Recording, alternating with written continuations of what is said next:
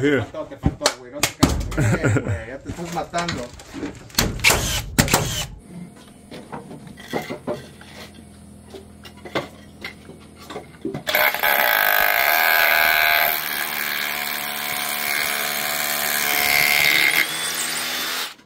Cholo, pero todavía no fue la mala.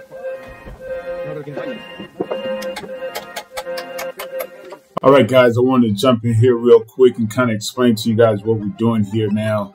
This is a bigger part of a project here, but I had the cameras kind of set up in a perfect angle. So this is pretty much showing you guys what we do to close up the front of the retaining wall. So the videos are kind of out of order, but I am working on videos to kind of put everything together. But I wanted to jump in here in case you guys thought you was missing something. So appreciate you guys.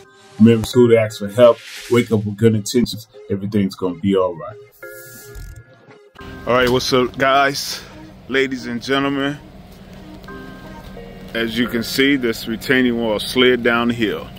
I don't want to say it slid down the hill. The client had someone try to come behind here, clean it out to add some drainage because there was no drainage originally, and then come to find out it kind of slid down the hill once we started having those bad rains, and plus this retaining wall doesn't have a footing. So we're going to install a pier and grade beam system. I think the piers are 12 to 14 feet deep. We're going to have about 8 of them. The grade beam is 24 by 18, and the wall is going to be probably about 4 to 6 feet tall. So watch us work right now. First day, we're just going to be tearing it up, getting it out of here. We got to go slow just because of how close it is to the wall. Okay, so we got the rebar up. So the verticals are going 10 inches on center. Plans calls for them to go 12, but we made them 10 inches on center. Horizontals is going 12 inches on center. So we got a grid of 12 inches and 10 inches on center. We also kind of reinforced this corner here. We had some extra number 8, so we just put those number 8s in there just to kind of reinforce the corners. And here is the grid. Now ideally, you guys have been seeing some of our videos. I'll leave a link down below where we poured the piers, the grade beam, and the wall at the same time. But just due to the access here, once we finish it, it's going to be about 4 foot 2 inches or 4 foot 6 inches for a sidewalk. It was kind of tight, so we kind of did it the old school way. Piers, came back, poured the grade beam yesterday, and we're framing up for the wall. So here's what we have here. Grade beam is already down. That was 2 by 2. It's supposed to be 2 by 18, but we made it a little bigger. And this wall is going to be approximately 7 feet. It's supposed to be 6 feet, but we made it 7 feet because of what we have up there. Just kind of give some extra space when we do the final grade there.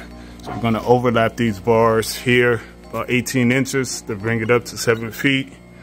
And this is what we have. So this is a pier, grade beam, and wall pour.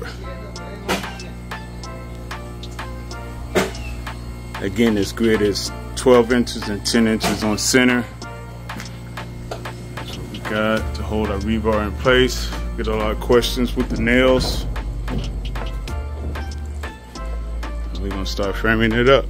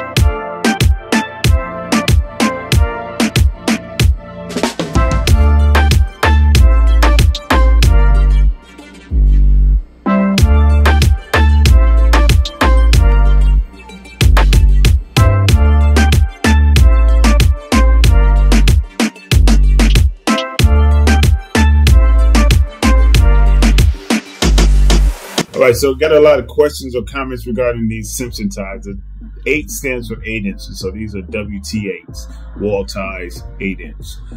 We also have some wedges that goes along with them. That kind of keeps the retaining wall together as we pour. You can see this video here coming up showing us pouring and vibrating and keeps it together. And if you haven't done a retaining wall, I recommend you kind of put them 12 inches on center. Better safe than sorry. Here we're just pretty much eyeballing it. But I do get some questions regarding this, so that's why I wanted to jump in here and answer that particular question. If you guys do have some questions, let me know regarding retaining walls, and I'll try to get those answered. Appreciate you guys. Let's get back to the video.